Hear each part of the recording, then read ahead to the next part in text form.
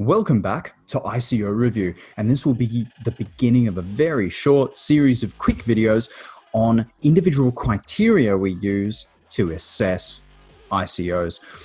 The first one is always going to be the simplest. What is the ICO you're looking at a glance? What's it all about? So what we want to do here is adopt an objective mindset. Instead of being caught up in hype or FOMO, good marketing and pretty colors, just stop and think to yourself, what is this project and do I think it has a relevant use in today's world or within the next 3 years if you're thinking long term? So yes, interrupting certain industries, removing real estates from the rental equation, that's a valid use case in my personal opinion. That's something that can be utilized and implemented within the next 12 months. So the same goes for B token being Airbnb-esque, decentralizing that makes sense. Or taking Icon. There are so many tokens and different blockchain technologies in the world. It makes sense to me to try and link them to increase the utilitarianism of all of them combined. So their Icon makes sense. And while you're trying to justify the idea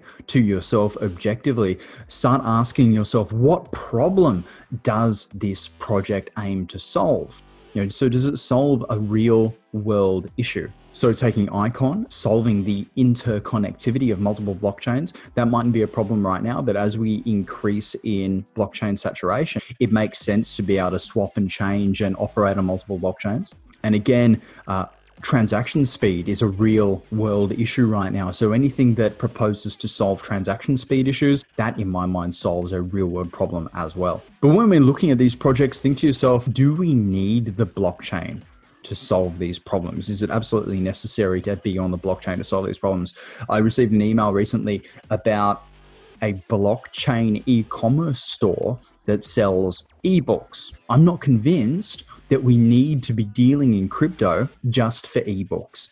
So these are just some quick things for you to consider before deciding to dive deeper into an ICO, because the next thing that we need to look at really is the white paper, and that's a really in-depth thing to dive into, as opposed to taking a general glance and going, yes, this is good, no, this is objectively not good.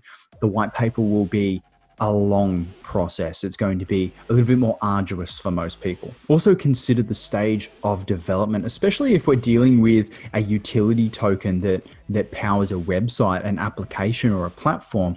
We want to know what stage of development those platforms are in and potentially get our hands on the platform to receive a demonstration, mainly because that gives you a better idea of what you're buying into.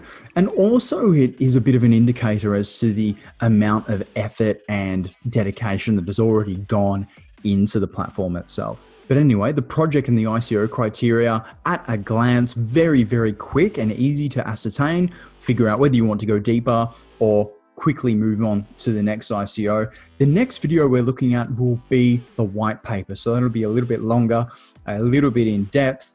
I have been your crypto enthusiast, and I'll see you in the next video.